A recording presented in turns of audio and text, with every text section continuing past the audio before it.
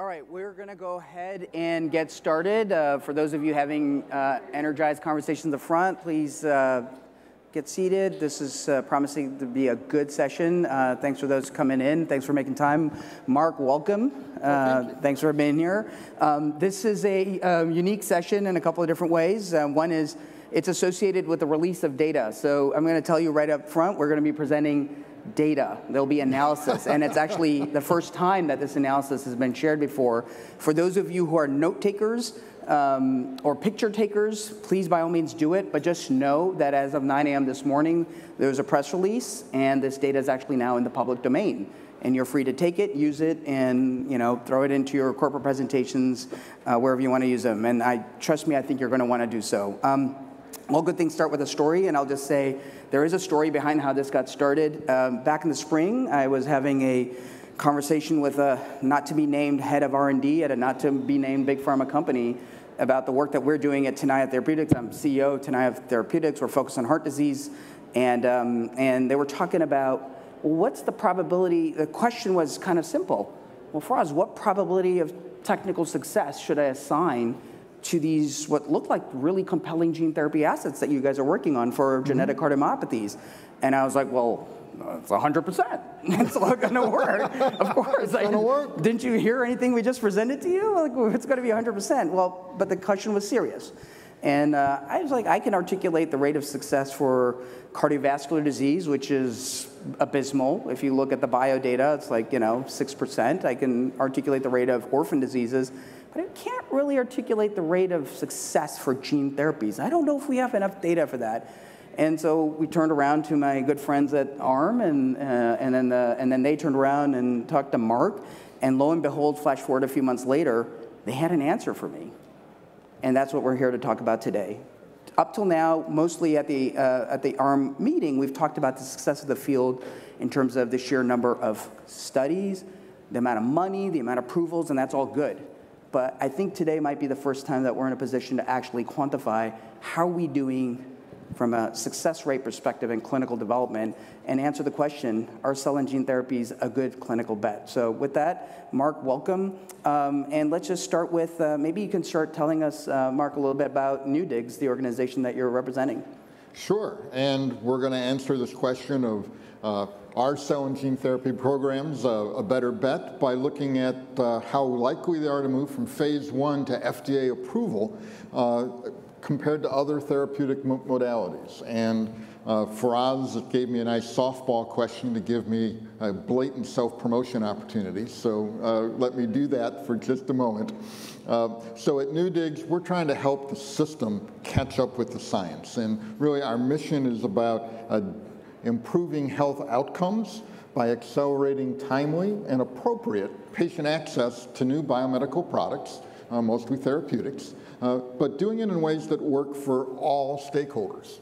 And we do this through multi-stakeholder efforts, which include developers, that include payers, that include the patients, the physicians and providers, a few academics like myself, but also even investors through all of this. We've had a track record of about 14, 15 years now, began an accelerated approval in the regulatory process that led to the adaptive pathways process at the EMA that Bluebird Bio, who I know there's some people in the room, were really pioneers in that work, and their product was the first to go through that and achieved regulatory approval in Europe about a year or 2 years sooner than here in the United States, really demonstrating the value of both innovative regulatory models as well as, we thought, the NEWDIGS process through all this. We then moved on to learning ecosystems. That was leaps and real-world evidence, but we're going to be talking mostly today about focus, where we're dedicated to making these innovative cures accessible and sustainable.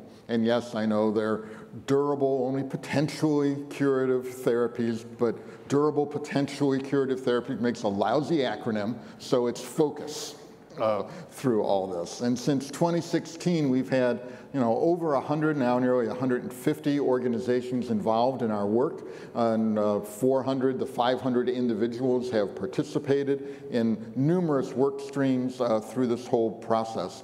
And we pick up the story after price has been set. We knew that no matter how you did the analysis, durable cell and gene therapies were transformative, and with their one-time payment approach, were going to be transformatively priced, right? And whether you thought that number should be $100,000, $1 million, $10 million, it was going to be big. And no one in the room ever had the answer to, then what?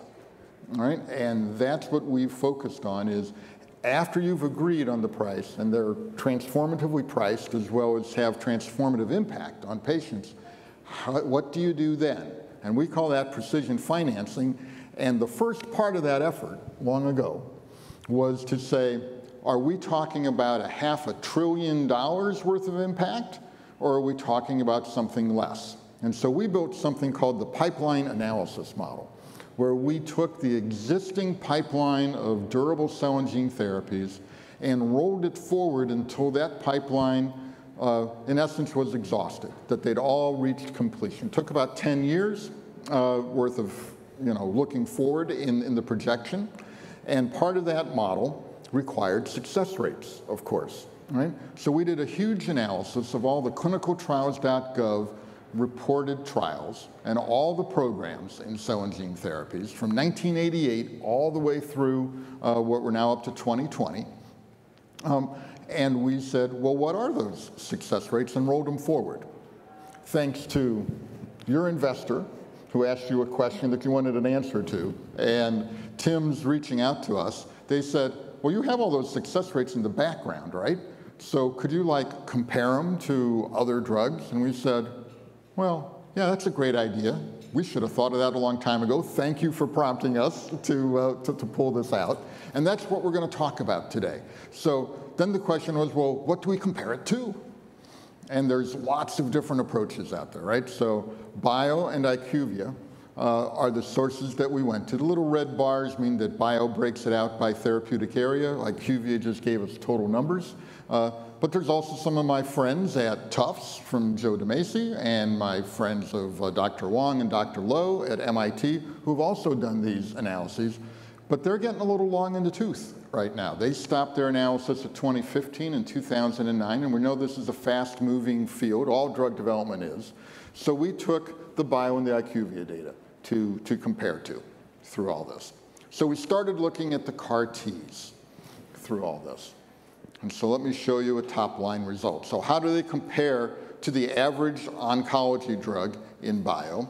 And the answer was, oh my gosh, they're like double the chance of success going from phase 1 all the way through approval by the FDA. We said, no, that can't be right. How is that possible? Then I had to remember, oh yeah, compounding. It makes a difference, right? So all these success rates that you see below in the verticals, they're 10 percentage points higher here, 5 percentage points higher there. But when you multiply out those change from phase 1 all the way through regulatory approval, the hematological CAR-Ts get a 17.2% chance of gaining approval once they enter the clinic, compared to only 5% for your average oncology drug. And then smart people said, yeah, but these are practically all in hematology, so can you compare it to the hematology cancer drugs, just to be more fair, right? Because solid tumors are different and a little tougher. So we said, sure, let's take a look at that. And the answers come out, well, if you're in the hematology space looking at the normal things, well, our numbers went up 50% from 5.3 to 7.5. And we said that was great. We're still double. The CAR-Ts have double the chance of achieving FDA approval than your normal hematological cancer drug, right? Based on the bio data. And that's across every phase except for phase 1. And you'll see here that CAR-Ts over this period have a lower success rate, 17% less, 9 percentage points less than other oncology drugs. And that's just what we found. And we promise for the audience to have a chance to ask some questions later, so start getting them ready now. And I would say let's throw it out to the oncologists or the oncology companies in the audience to speculate why would it be at phase 1? That's the only phase where CAR-Ts and TCRs do not outperform traditional modalities, and hopefully some of you will have a clever, not only clever questions, but answer to that quiz. But please. Yeah, so I can make the observation. Hopefully you have the insights, right, as to what were the causes behind that observation. So then we turn to what we call orphan gene therapies. Think of it as all the non-oncology durable cell and gene therapies. And so there, we first compared it to the bioestimates like we had done in the oncology.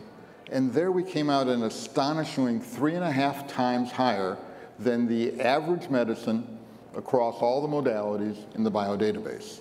And again, with the same kind of analysis, you'll see here, it's 10 points higher here, 5 points there. It's 10%, 30% higher in phase 3, 65% higher in phase 2, 48% higher in phase 1. You add it all up, it's a 28% chance of approval for durable cell and gene therapies versus 8% for your whatever drug candidate therapy across all therapeutic areas and indications. But they're not the only source, so we looked at the IQVIA data. And the IQVIA data, instead of an 8% that Bio showed, they thought it was a 13% chance going forward. So cell and gene therapies are a mere 2 times better through all this. It's just an astonishing comparison, at least to me. I didn't think it was going to come out quite this strong through all that. I mean, just to put it into perspective, how many, how much data do we now have? How many programs are we talking about that are in the, whether it's in the CAR-T TCR side or the orphan gene therapy side? Because, is it a law of small numbers, or really talking about robust data sets now? They're robust enough, right? So they're not tens of thousands, right? But they're in the hundreds to low thousands of trials and programs through all this. So we all know that at the final step of NDA, BLA approval, we're a dozen or 2, right? It's almost statistically numerous. You get up to 20 or 25, and we can claim law of large numbers come in, right? But all the others have hundreds of trials and programs that go into those averages. Now, for the total drug pipeline, you're talking tens of thousands, right?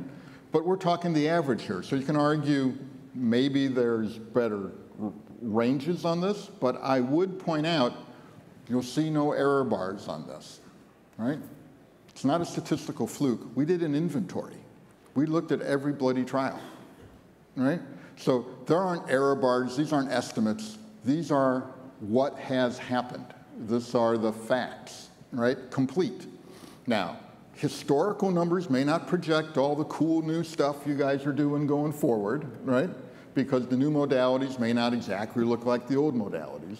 But this is complete. This is every trial and program that we can see that has completed and then either been officially terminated or moved forward. Every one is in this analysis. So this includes AAV, ADNO, ex vivo lenti, this pretty much all the things that we every consider. Technology. Yep. We did look at every one of the regimens, and it had to be a single dose, single administration therapy. So if they were multiply dosed mRNA therapies or some of the others, those were not included in this. And one maybe point of clarification, I see NDA, BLA. So is it fair to conclude that this data set and this comparison is all focused on U.S. approvals? It doesn't even include the approvals that happen in the EMA in this period? Correct. This was a U.S.-focused exercise. And that was partially because clinicaltrials.gov, which was our data source for this, if you're going to submit something to the FDA, you're supposed to report that data, or your program is anticipating being for the U.S. market, it's supposed to be in that database. And we also find that's where more of the serious science goes on, so that also helped us get rid of some of the dilettante trials that you might think of that are someone just sort of playing around in some other country or some academic just doing something that wasn't really serious. But if you're going to get published, if you're going to submit something to the FDA, it goes in clinicaltrials.gov. So we think of it as the promising and active pipeline as opposed to all the dilettante trials. I mean, these data are outstanding, and I'm just curious, going into this, was this what you were expecting? Were you surprised when you saw this data? Well, I must admit it was with a lot of caveats when Tim and ARM came forward. We said, well, we're going to pull out the data, but I can't guarantee it's going to be a number you're going to want me on the stage at ARM meeting on the Mesa to talk about, right? But we'll tell you what the numbers are, and I thought it was likely to be equal to better. I didn't expect it to be double. And I'm a finance health economist guy. I should know about compounding, right? But this really shows after every step being better and significantly better at each step, it really adds up for the entire program. And it's probably worth pausing and emphasizing that this is really your database, and there's a certain amount of independence and objectivity that comes from the work and the exercise that you're doing here. Of course, ARM and NEWDIGS collaborated to put this out, but the work and the data sets are completely independently done. Yeah, we had built this database over 5 or 6 years for that portfolio pipeline analysis model work that we had talked about. So this was really you guys coming to us and say, can you pull that data out and really do this comparison analysis? But no, we didn't actually generate new data or try to spin the data in any way, which is why I gave you a lot of caveats before we started, because the data was going to be what the data is. It's just fairly dramatic. Well, there's one more to go. There is, if I can get my button to work. So the slide we just went was comparing it to all candidate therapeutics, but we thought that wasn't quite fair because cell and gene therapies tend to be concentrated in certain therapeutic areas. And we know success rates vary by therapeutic areas. So they're mostly in hematology, metabolic diseases, neurology, ophthalmology, as well as some autoimmune. So we took the biodata for those therapeutic areas and combined it.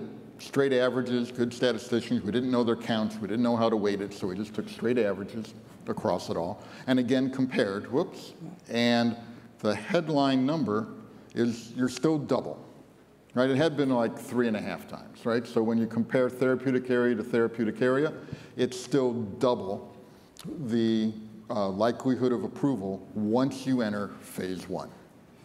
And also, just as a reminder, right, this is a cutoff for all of this analysis was, you said, 2020?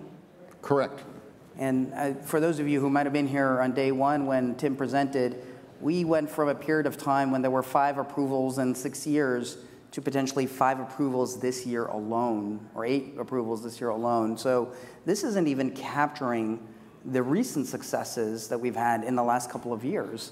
Granted, it also doesn't capture recent failures, but I have to imagine that you're going to update this analysis, you know, at some point. Well, I would hope to be here next year, for example, giving you some updated numbers for all of this going forward.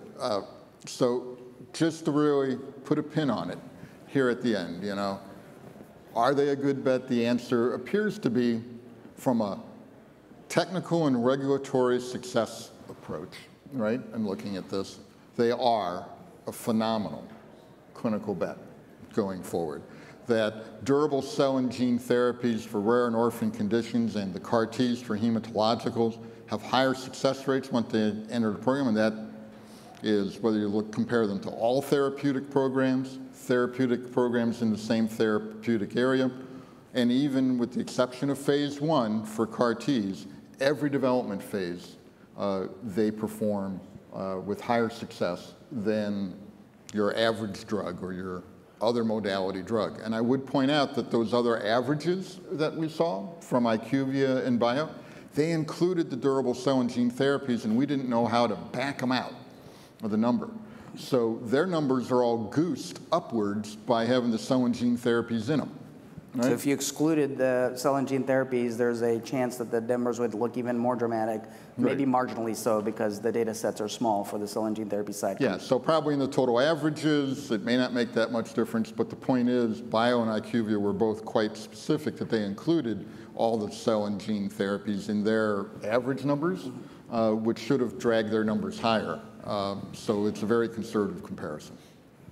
So we promised that there would be a chance for the audience to make comment or ask questions. So please, I will ask you to raise your hand if you'd like to ask one. And while the mics are making their way around, I'll just say, you know, this is outstanding. This is really was so exciting to see. Has nothing to do with the fact the numbers came out well. No. I would have said the same thing if it were terrible. I would have said, like, my God, this is amazing. You know, it was great, we suck. Great analysis. No, honestly, like, you know, our field, how do we measure the success of all the great work that's happening in this room? And there's a lot of different ways to do it, and we talk about approvals of new products getting to patients. That's great, and that's super exciting. Tim talked about that on day one. We've talked about money coming into the field, and well, that's not been quite the same for the last year or two. It's been a tough period. We talk about patient impact, and we started this meeting with a video, and we just had a panel before this about patients. And there's so many different ways. I love that we have a new set of analyses to show the promise of all the work that you're doing.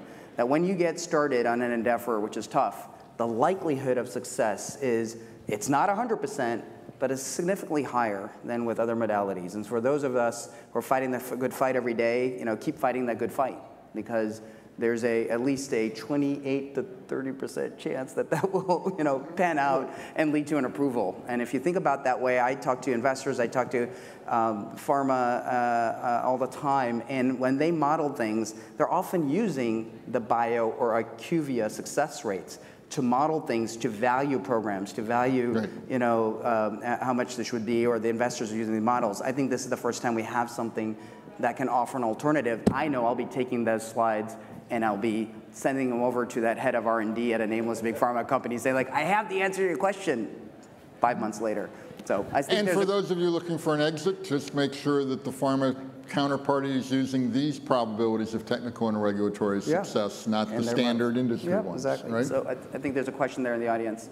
Hey, this is Eric Faulkner. So first of all, this is great. You know, if you've worked in this space for a long time, then there are a few things that make you more excited than seeing data like this. It's spectacular. So the question that I would have is, given this kind of outcome, in the last couple of years, we've seen a little bit more trepidation on the big pharma side for how to wade in and play in this space. You know, there experimentation, other stuff going on. What do you think would be the message there from this to the larger organizations that are entering this field and, you know, playing different levels of working with the small biotechs to help make this happen? Ooh, what the message? I mean, I think I'll offer a point of view, and maybe you'll add to that, because I think the headlines have been dominated, unfortunately, in the last couple of years, in some ways, by either sticker shock on price or, you know, dose-limiting toxicities, and so there's, you know, does that influence investors? Possibly, right? But we need to be looking at approvals, and we need to be looking at success rates. And so I would really encourage investors and people who may have been down on the field a little bit to, even if it's just a temporary blip, to look at numbers like this and say, if you're betting your investment dollars, this is a really good bet, right? And maybe we've learned as a field a lot about what works. We've learned a lot about how things can go sideways, and we have corrected that. We have fixed many of those things. We've made adjustments, and that is, you know, that hasn't stopped the programs from moving forward and transitioning from phase 1 to 2 to 3 and eventual approvals. So I would just offer this as a counterpoint to any negativity that somebody might have about the overall success of the field and productivity of the field. One of the things that I think, if you look at a top 10 or 20 list of most expensive products, I think it's highly misleading, because a bunch of them are selling gene therapies, but it's not taking the amortized effect out 5, 10 years a lifetime. Yeah. So I think there's a lot of education to do in the space still. Yeah. I know there's another question here.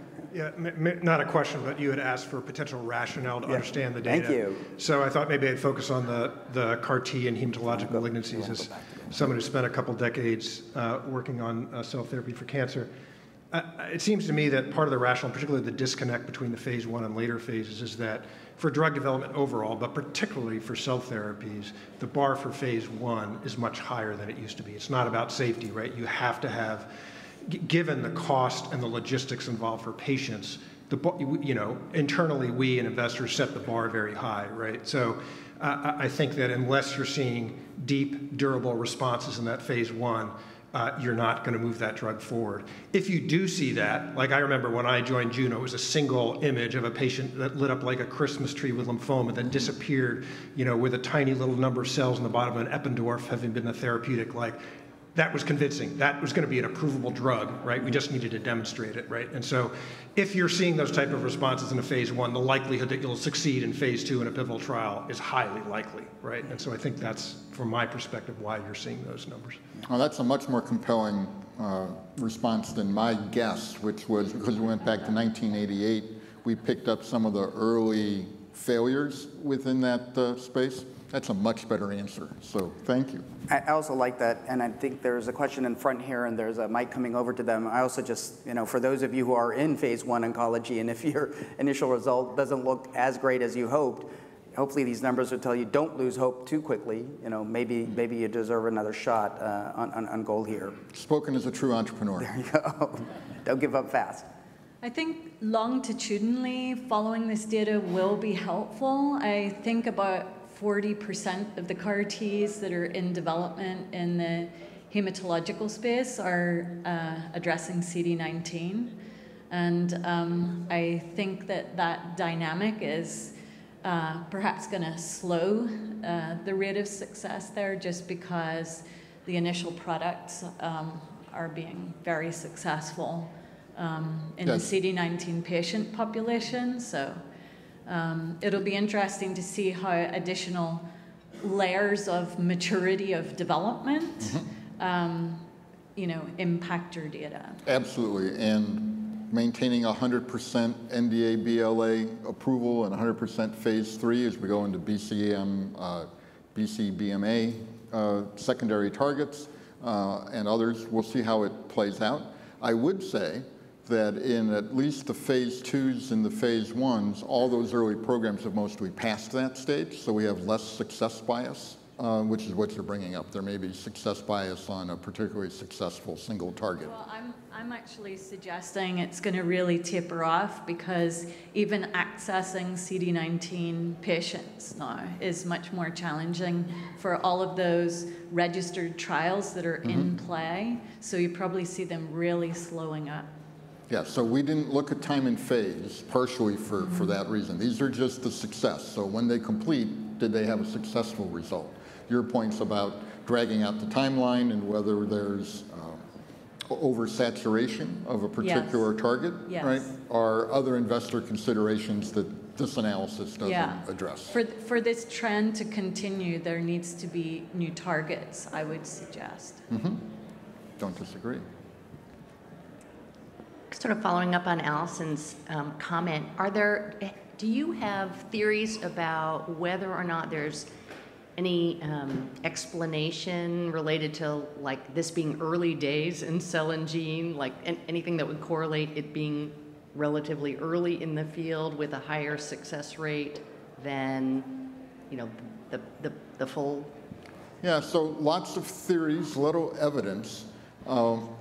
One reason I was so hesitant to do this analysis in the first place is these are all new therapeutic modalities, which generally have a lot of failure at the beginning as you try to work out the technology, right? Any new technology tends to fail more. So I was concerned that while we knew we had good success at the top end of the pipeline, I was a little concerned at the phase 1, phase 2 level because there was a lot of experimentation on new approaches, and I wasn't sure those numbers would hold up, right?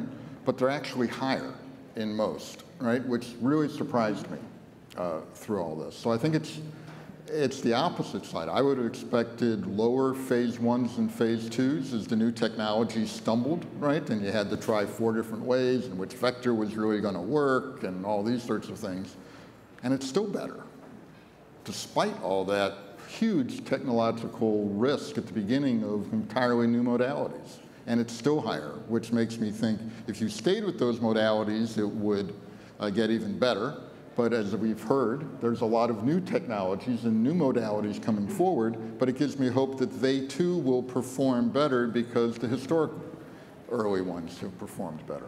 I mean, I think it's an important observation that both Allison and Janet are making. I'd say one thing, certainly it intuitively makes sense that on the orphan gene therapy side, where we're talking about lock and key mechanisms, you understand the genetic defect, you're intervening with a genetic solution. That's what's, it intuitively kind of makes sense that some of these numbers are higher. And maybe I think when we talk about these being new, maybe a slightly different spin on that is that, well, at least if you take AAVs, they're not new. AAVs, we're on version 2 of AAVs, right? There were scores of studies back in the day, maybe even hundreds, using AAV1 or 2, and those failed, right? And we're not talking about that stuff from like the 80s and the 90s or Jesse Gelsinger. The people in the audience today are working on the next generation of capsids, working on maybe going after some of the same targets, maybe different targets. We've learned a lot about manufacturing. We've learned about so many things. And I want to believe that some of that is reflected in some of the success that's been captured, not maybe going all the way back to the 80s, but capturing the next generation of efforts that have benefited from the learnings of the previous efforts. So I'd like to believe that we're entering the golden age. Time will tell, Allison, whether that plans out. But this is I think, a much-needed boost of positivity at a time when there's so many people working on so many promising technologies. And so thank you, Mark, for conducting this analysis. I want to thank particularly the ARM staff and Stephen Majors in particular for helping shepherd this and working with you on it and getting the data out there. It's available to all of you. You can use this. Use it with your investors. Use it with your boards. Use it in your presentations to those big pharma collaborators that you're trying to reel in. This is important data. And I don't think there are any more questions in the audience. And even if they were, take them offline. Find Mark. He's going to be here until... I'll be here all afternoon. He's going to be here all afternoon. But out of respect for the next session, please join me in giving a round of applause to Mark. Thank you all. Glad to be with you today.